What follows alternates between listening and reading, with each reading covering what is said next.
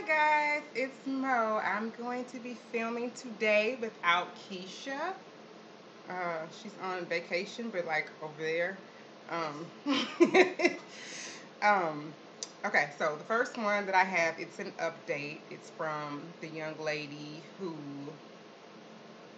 has a toxic friend that she's been in a friendship with for 7 years, who's recently divorced, who dates just about anybody and is trying to push her views on her.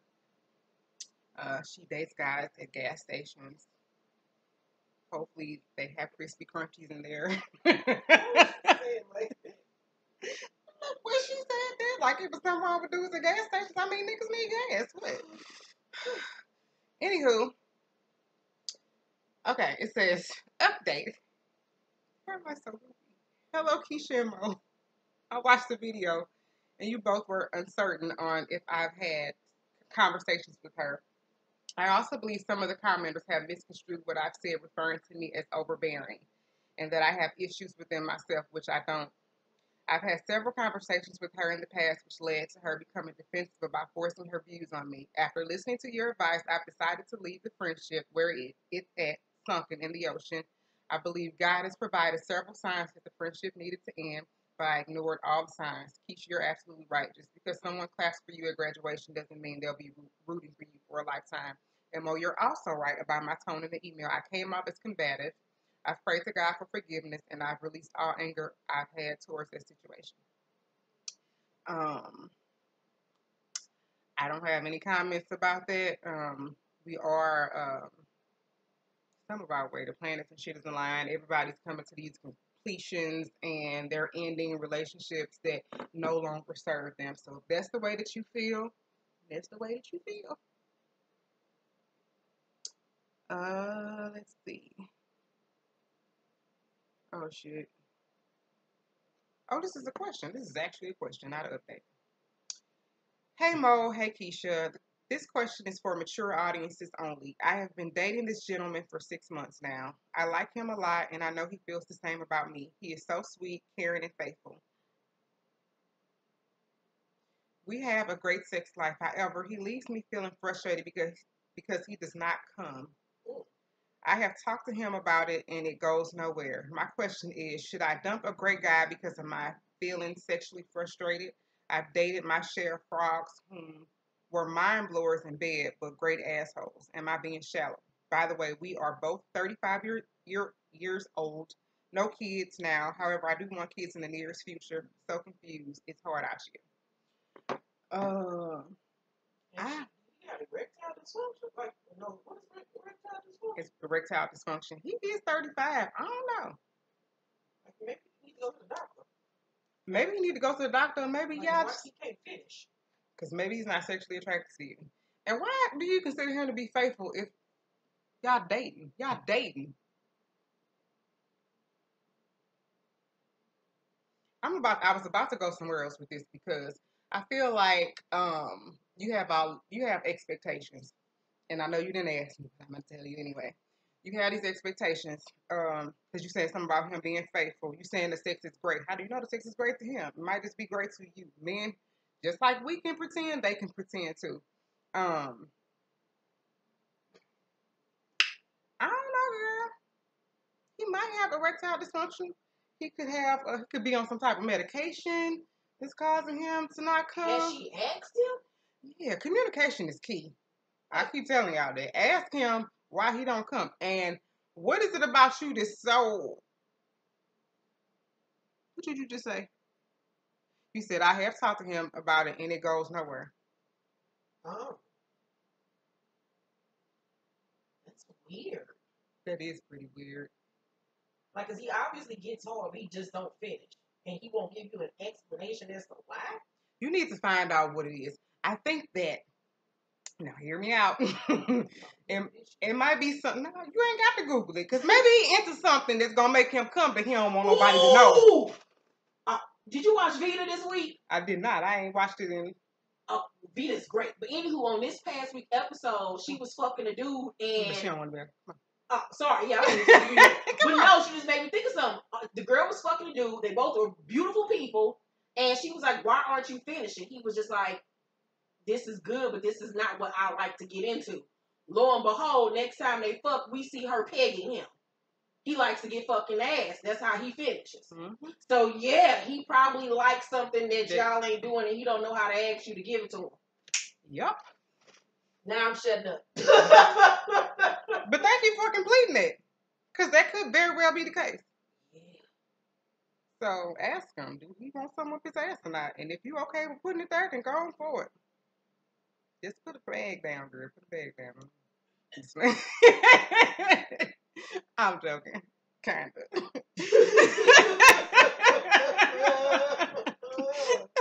Well, I mean, shit, because you just said something about your new confidence set.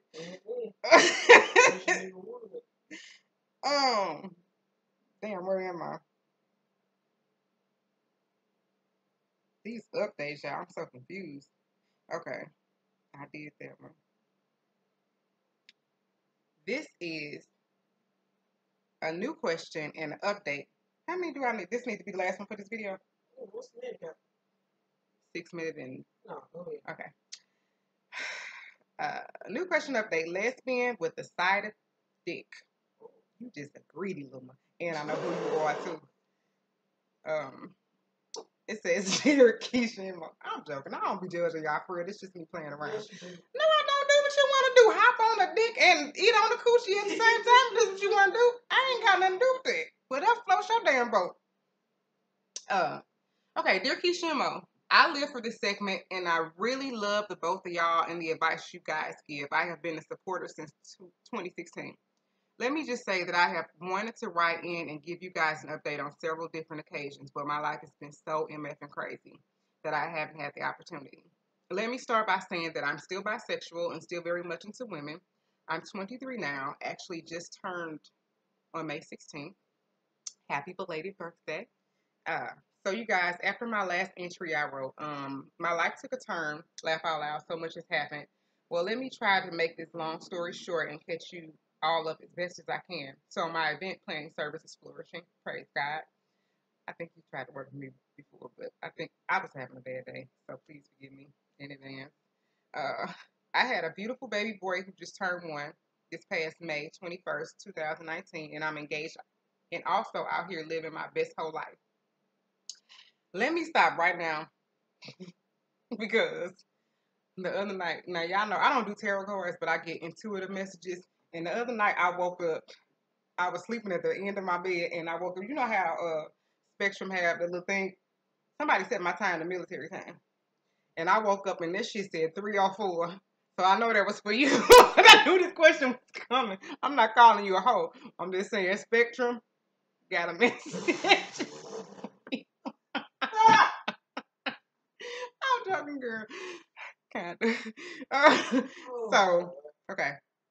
So just let me explain. Woo child, let me try to explain. So maybe like a month or two after I wrote to y'all, this guy who had been trying to get with me for years had hit me up. We started conversing and decided to start dating. Where we started dating, growing attached to each other, moved in together, and then within 3 months of us living together, and what do you know, I'm pregnant. Also, he has another baby mama who was before me, so of course I was stepmother and an instant mom once we got together.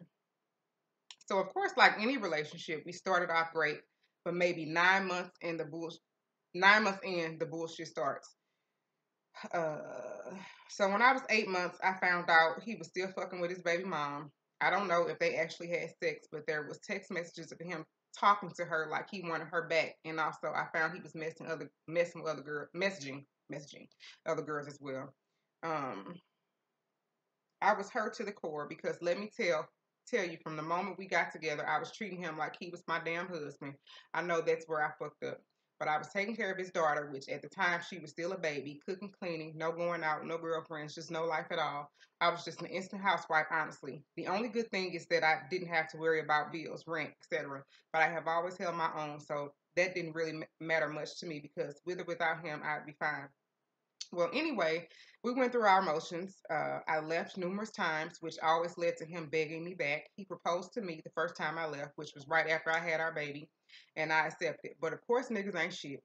So it wasn't long before I found messages again, and we went through the same old bullcorn. To make this, I have never heard of that, by the way. Bullcorn, have you heard that? To make this long story shorter, we went through these motions almost all of 2018. Well, the top of 2019, he decided to finally be serious, or so he claims. He upgraded my ring and did what they always do. Bought me a new car, always taking me out, giving me all the passwords. I'm just like, thanks, but no thanks. The problem is, I'm over that shit now. Now that I have my body back, I've been out a few times with my cousins and I've been mingling with guys and girls. Nothing was ever sexual until one night I met this guy from the club. Let's call him Louisiana because that's what I call him. I think I know this nigga. Nah, he 30, I don't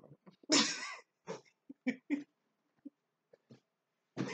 You know them country boys be tall. Anyway, that was so besides the point. Oh my God, y'all, I'm so physically attracted to him. It makes no sense. So he's 30 and we've been out a few times. Every time we link up, he spends a lot of cash on me, buys me gifts. He is so easy and fun to talk to, and I love how he seems to genuinely care about me.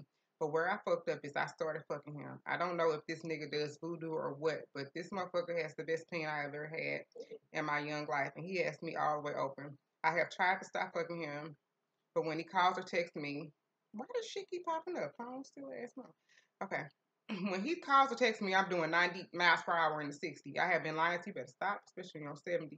I have been lying to my fiance because I have been staying out at hotels for Louisiana and all. I really don't know why I got so attached to him, but I just am. Like, I'm still conversing with other guys, girls, but not on the level that I am with him. So basically, I'm now stuck between staying with my fiance because we have history, or should I give this new thing a try, or should I just have Louisiana as a side dude for a little while? I know. I know I have been giving my fiance the blues. He's called me talking to Louisiana and went damn near fucking berserk. He's been begging me to stay and to give us a real chance. He actually shed tears. It's not really hard to do. Um, I lied and told him I wasn't fucking the guy. It's crazy because even though my fiance has been pouring his heart out to me and doing everything I wanted from the beginning, I don't feel that bad about what I'm doing. I feel like he deserves this for the shit he took me through for damn near 2 years. I just want to have a little fun and keep fucking this Louisiana guy until I get tired. I mean, I'm only 23. I have my whole life to be tied down and married. Is what I'm doing really that bad? I'm apprehensive because I know how older guys think they can take advantage of younger women, and I don't want to start taking him serious and look stupid. I just want to have my little fun. Also, me and my fiance are the same age. He'll be 23 in August, so I figure we should live a little while. Should live a little while we're young. This was so long. Shit. I need my asthma pump. Okay, so I don't know what to do. Okay, first of all, let me go back to the top. Way back at the top. Ladies. Stop bringing up all the shit that you do for men. Because at the end of the day, and I had to go through this myself, didn't nobody ask you to do that shit? You did that on your own. Didn't nobody ask you to come in and play stepmama? So now you feel like you done put in all this work and made this huge investment into this relationship and you didn't get what you wanted back. Then you continuously once you found out that he was still fucking his baby mom, you continuously fuck with him. Did you have a baby after that? Something you continue to fuck with him. It's still your fiance. After you found out he was still fucking his baby mom. And if both of y'all got a baby, now obviously she don't give a fuck about you either. It's just like he got this polygamous ass relationship going on between all three of y'all, and you talking about what he can do. Y'all got to leave that materialistic shit alone. If you could handle your own, if you didn't care nothing about it, you wouldn't bring it up. Period. Stop it. I ain't judging you. If you like money, if you like for a nigga to take care of you, don't discount it. Say, this nigga take care of me, that's what the fuck I like, and what?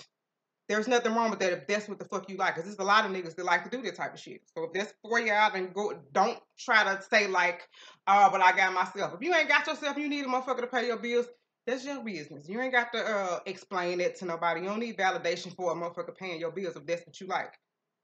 Or are you a hoe? That's not for me to judge. Or are you a hoe? Do you feel like a hoe? If you ask the question, then maybe you are. I don't know. I don't know who taught you what a hoe is. What is a hoe? To me, it's a garden tool. Do what you do, girl. Wrap it up in plastic. I'm just saying. And what else? Okay, so as far as that man know that you fucking that dude. That's why he over there crying. And it ain't even him crying. It's really his ego. It's just like, because I know who you are. So I know that you, like, he probably feeling you super pretty girl. Like, you don't want nobody else fucking with you. I know how niggas are.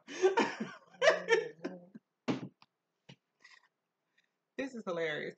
Okay, so the other guy, the 30-year-old, he took you out a few times. Don't get so excited about that. The shit that you impressed by now, you probably, like, when you 30 years old, you're gonna be like, what the fuck was I thinking about? I mean, like, he's really not doing nothing for you. He's doing enough to get more panties out of your ass. That's pretty much all that is. And then you bring him up like, should I leave my fiance for this other dude? Like, it's an option. Have you even discussed what the terms of y'all relationship is? Y'all relationship is built on the foundation of having sex. Means nothing. You can go get ass from anybody. Anybody that need a sandwich, anybody that needs a ride. I mean, like, seriously, value yourself more than that.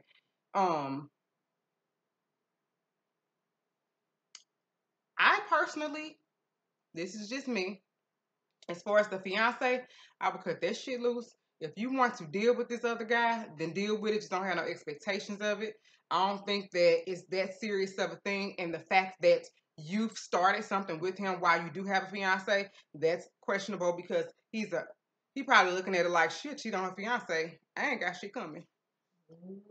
So that's up to you. As far as like your fiance, y'all need to have a serious talk and decide to. I'm not telling you to leave him, but if y'all gonna be together, y'all need some work. Y'all young as shit, but I'm not telling you what to do, but if y'all gonna be together, y'all need some work. You can't be out here sleeping around on him because he slept around on you. Thing is not, stop being vindictive. That shit is cheap. Get yourself together so that you can be right for the next person. Y'all hurting each other. So that if y'all do split ways, y'all gonna have trust issues. You're going to get these people that's coming. I don't know what you're going to attract, but you could very well get somebody that's right for you. You can get somebody that's right for him, and y'all ain't going to know how to treat them people because y'all been so fucked up to each other. And trust me, this is some healing that you want to do because you got a child with this person. So if you're going to split ways with this man, split ways with this man. And talk to him and both of y'all heal and be supportive to one another because you do have a kid with him. And you don't want this motherfucker being bitter because you don't want him being a fucked up person to whoever he end up with because that person going to be in your child life. You have anything about that? I just think that it's all a hot ass ghetto mess and all that sleeping around and shit it's cute until one of y'all ass start burning. Like, I don't understand why this new generation, not even new generation, but just people in general take sex so casually. Like, I was dumb, young, I didn't have an STD in the past. Like, that shit ain't fun. Like, the shit is real. Like, I don't know why y'all think AIDS ain't real. HIV ain't real. Like, what are you doing? I'm not going to assume that you out here having unprotected sex, which I do know that you can still get something if you cover your. I mean, even I'm just talking about not even for her, but for him. Like, people don't think about the fact that he fucking you, he fucking her. Who the hell she fucking? You fucking him. Who knows who he fucking? Like, all y'all fucking about 10 people. You go by all the confusion. Like, I personally think, even though I ain't supposed to be here, I'm a ghost. Then she needs to get her life together. Like, she too focused on dick, and she seems like she ain't got her life together. Get over all that materialistic shit, because that materialistic shit ain't making you happy at the end That's of the day. just us in general. Like, I so wish that, and this ain't just towards you, this is about a whole lot of people to write in. It's always about stuff. Yeah, like, it always leads back to stuff. That a person care about you just because they bought you. But let me tell y'all something about stuff. Whew. You can have all the shit in the world, but if your soul empty, if your soul is empty, if you're not aligned with yourself, if you don't have no purpose deep within, that shit ain't gonna mean nothing. You're gonna always be searching for something to validate yourself. You're gonna always be searching for something to feel that emptiness inside of you. You gotta get your shit right. Yep. And the fact that you thinking about fucking with him, still having a fiance, and you excusing how somebody treating you, the lesson in this is do unto others as you want them to do unto you and learn your fucking self-value. I don't give a fuck if you're sleeping with a girl, a boy, a old woman. I don't care who it is. You got to learn. Damn, where all this come from? Okay. You got to learn your own value. And if you allowed this man initially to treat you like shit and you kept on giving him a passport, I don't see it changing. The next nigga. I'm not even talking about the next nigga. I'm talking about him. I've been there. I was with somebody for 11 years straight. And he's a different man now, but unfortunately, it took for me to leave for that shit to happen. I will move on. That's just my personal opinion. And if y'all grow apart from each other and y'all can meet some, I try to promote motherfuckers working their shit out, but like I said, y'all young. And we started off young. We started off at 16 years old, so probably naturally motherfuckers grow apart. We went different directions. Like, it was a lot of living he had to do, it was a lot of living that I had to do, and we couldn't do that shit together and be faithful to one another. What time you on? Oh, it's 20 minutes. I should probably stop now. Okay, y'all. Next video. Bye.